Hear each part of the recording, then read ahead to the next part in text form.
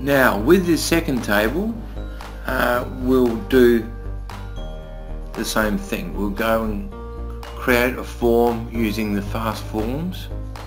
Again, the product table is sitting behind the database at the moment already. That way we've got some records in it to display.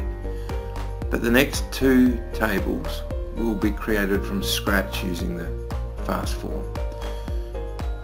But so with the product one, we're just going to do code and description, a price, and we're going to put it in a group.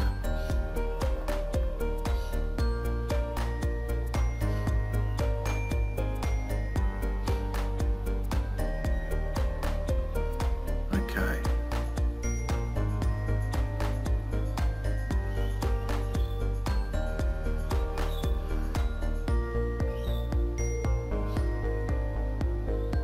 Right, now with the objects that have been created here with this fast form, we've just got to make a couple of changes. First of all, the group is a drop down which at the moment just has choices for yes or no, so we'll change that in a minute. But yeah, we'll just try to make this look a bit better. So the group there really is just going to be a list of pizza, pasta and drinks.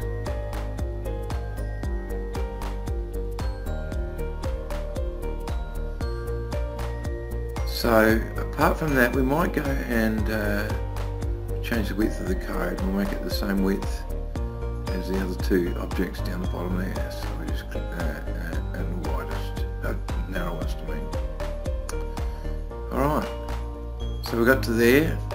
Now we didn't do this on the first form, but we're going to, because it's created with a fast form, it's given its own code and description, so we'll make that a bit better, something that's going to make sense to us.